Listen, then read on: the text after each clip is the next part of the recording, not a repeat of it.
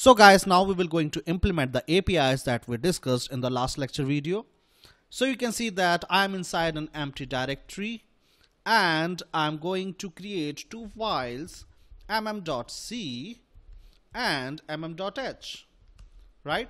So all the Linux memory manager related code will go in these two files, mm.c and mm.h.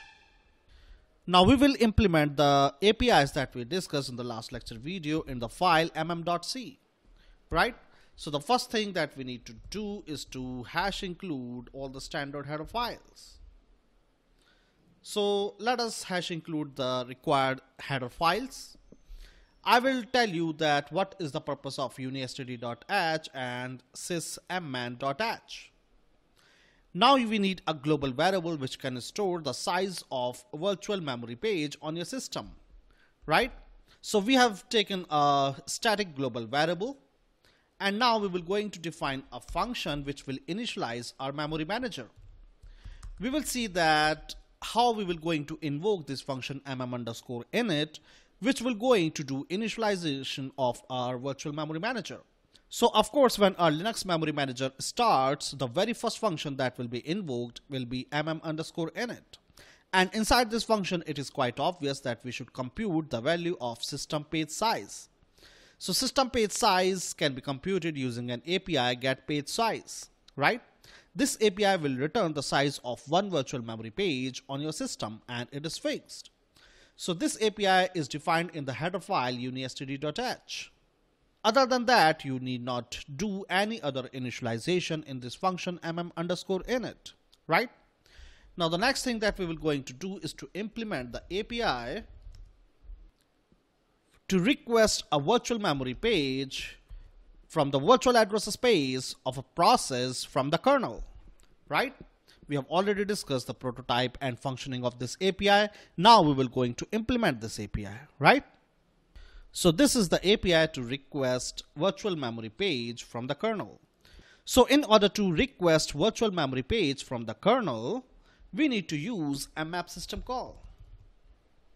Now note that mmap system call has various purposes and is a little bit complicated system call.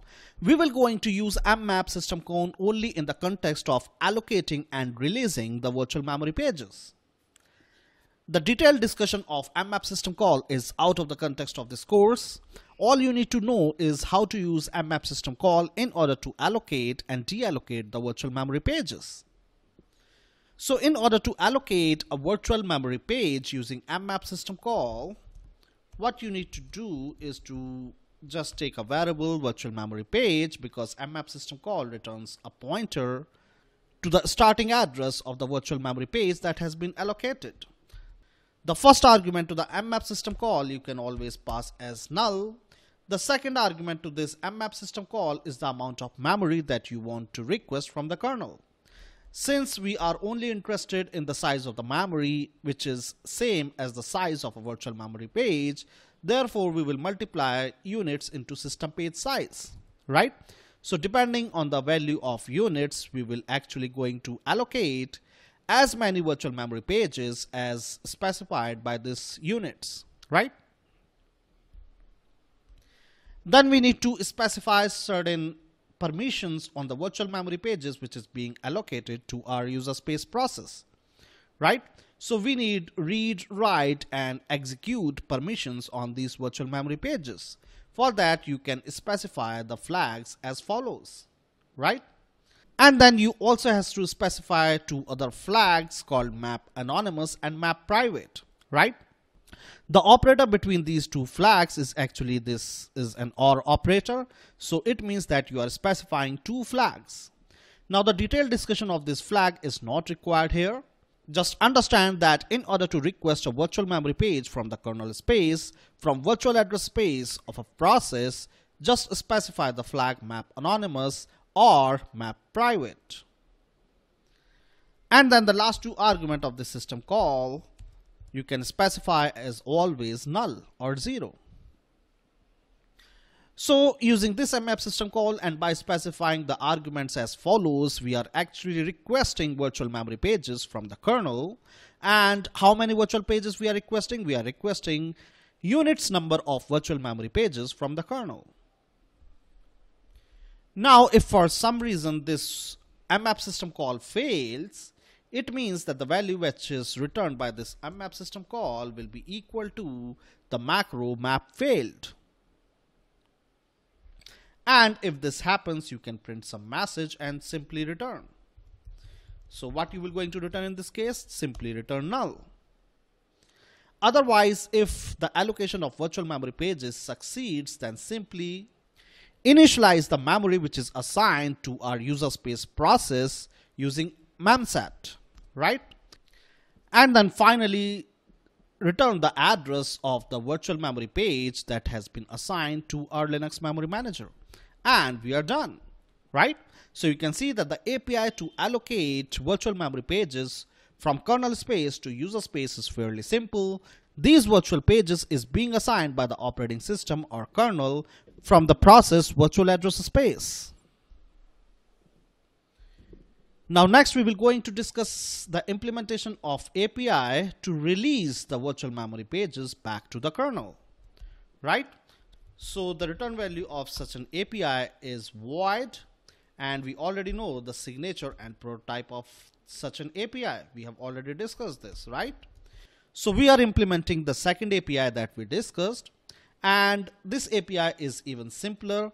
In order to return the virtual memory pages back to the kernel space, you simply has to invoke an Mmap system call, right?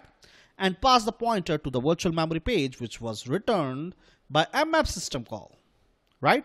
And the size of the virtual memory pages that we requested, right?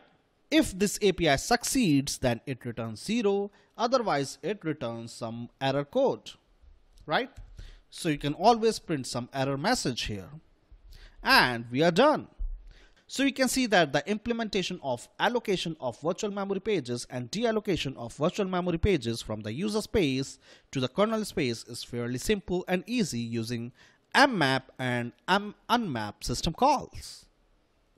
Now the next thing that we will going to do is to implement a main function so that we can test out these APIs that we have just implemented, right? So the first thing that we need to do is to initialize our Linux virtual memory manager. The second thing that you can do is to print the global variable system page size, right? Then the third thing that you can do is to request kernel for the allocation of one virtual memory page, right? So let address 1 stores the address of that virtual memory page. And then the second thing that you can do is to request the kernel for the allocation of second virtual memory page, right? And now simply you can print the address of these two virtual memory pages and verify by subtracting the address of these two virtual memory pages, and you will find that these virtual memory pages need not be contiguous. Had these virtual memory pages were contiguous, the difference between the address of these virtual memory pages must be equal to the system page size. But this may or may not happen. So now we will compile this program and run and see how it performs. So now I am simply compiling my mm.c file and I will execute it.